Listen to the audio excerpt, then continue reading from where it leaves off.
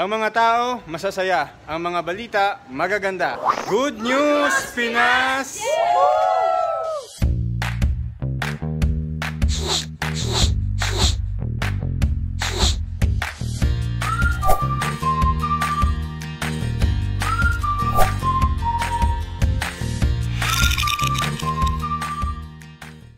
Interested in arts and history?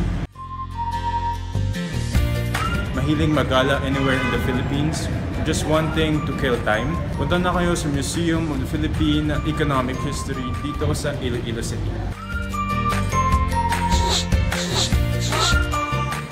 Ayon kay Senator Franklin Drilon na naging guest of honor sa inaugurasyon, ang Museum of Philippine Economic History is the first of its kind sa Pilipinas and is solely dedicated to the nation's economic history.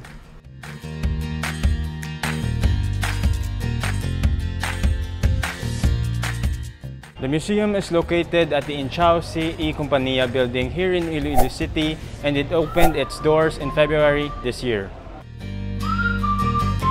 Ang century-old Elizalde Building, kung saan matatagpuan ang museum, ay sentro ng economic activity in Iloilo that shaped the robust economy of the country since the Spanish era and propelled Iloilo as a regional economic center up to the American period.